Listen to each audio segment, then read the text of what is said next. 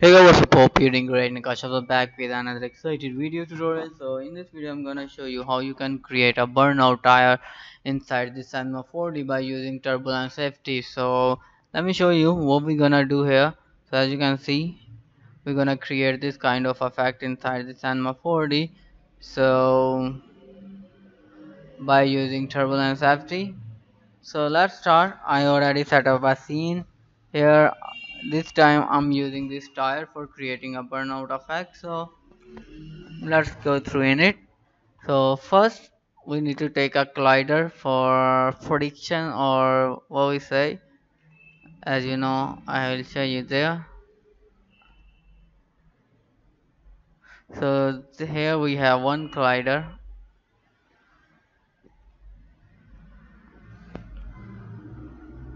So this part, when our tire hit this part, so they create a smoke. So let's start. First we need to create this part here.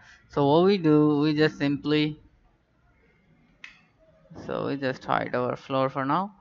We just simply select polygon modes and select few polys from there, uh, like that. Don't worry about two exact polygon. You can select any part, but try to use a lower part from the tire.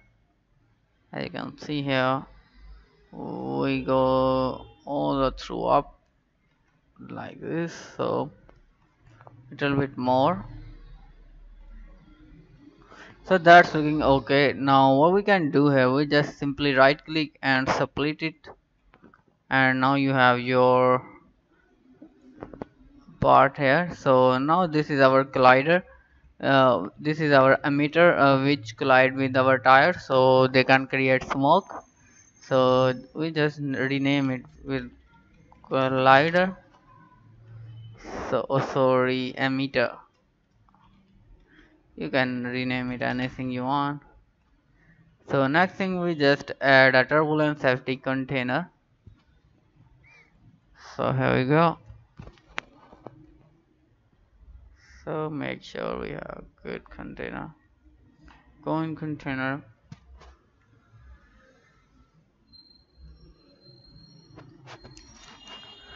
So we have our container here. So just now we need to animate this tire for rotation. Just make sure you animate only tire object, not this collider. So here we have something, I know, I hope so. What is that? Okay, we need to delete this first, these extra faces.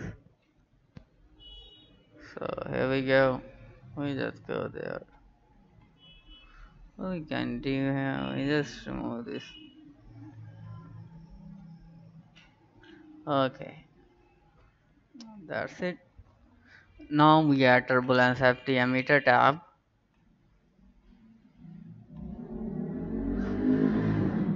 First we apply turbulence FT emitter tab tag on our tire object. Right click, turbulence FT emitter. So here we do simple settings. Just click on clean body and go in forces and add -1 pressure. And now we add turbulence FT tag on our emitter. Now what we can do, just go in forces and directional force 30 and pressure 2. And now we animate temperature value. So we just hold control and click on this button on the left side of this temperature value to 0, and go on 10 frame and change it to a 0.5, and go on 30 frame and change it to a 5. And that's our value. So how it's work, let me show you. So now we animate our tire here. So we just add a keyframe on the 0 frame, and now we just simply add a keyframe on the end frame. and rotate it like that and click on keyframe. Now we have our animated tire. Sorry for that. So here we go.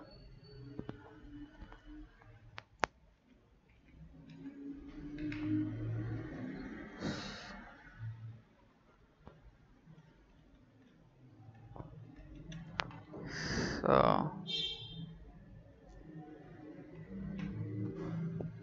this auto frame and like that.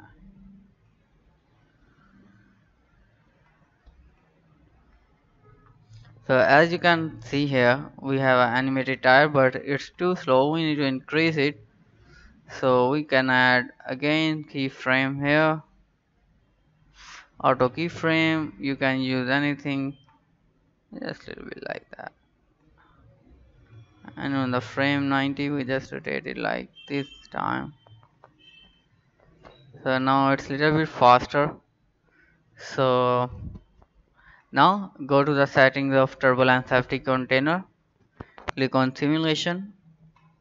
Go in temperature tab and take down cooling from 2% to 0. Beyond from 20 to 0. Add turbulence 8%, 10% viscosity, wind direction 1 and wind speed 15. And now here is the main thing. Just go in solver, add frame substeps limit to 2, and in closed container boundaries just check these -x and plus y direction. So now we are ready to go. Now we simply hit open simulation window and click on start. So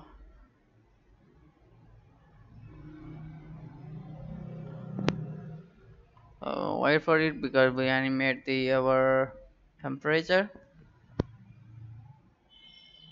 So as you can see here, something going on there, but it starts slowly.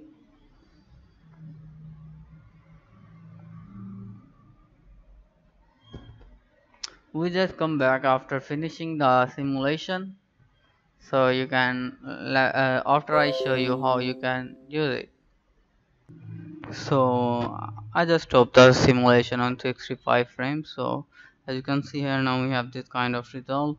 So let me show you how you can render it temperature, how you can render this fire into a smoke simulation. So click on go on turbulence safety container, click on rendering and go on fire shader and change channel from temperature to none and go in smoke shader. So change mapping a channel from none to density, oh sorry, temperature. Now as you can see here, when you hit render, so you have a smoke shader. We need to do some little changing for give it a cool and nice look. Just add more thickness like a 50. So when you add a thickness, it make your smoke look more dense. So you can change the color of smoke. So we just change it to a little bit brighter and give it a gradient look. Now if you just render it, so as you can see here, it's looking more good looking result. So just go on viewport and change it to a density and sorry, just go in temperature and smoke shader. As you can see how it's looked really awesome. So there is little bit trouble, just increase the size of your container, so for give more good result and change the direction of your air pressure. So go here and in simulation and change the wind direction from there. This I think it's a x-axis, so just change it to another axis -1. so you can get more good results. So this is basic stuff how you can get this kind of look inside the cinema 4D. So it's looking really awesome for me. I don't know what you think about that. So I hope you like this video. If you didn't subscribe my channel, subscribe it now and check out my website. So there is a lot of cool things on my website nullpk.com, and thanks for watching. Bye bye.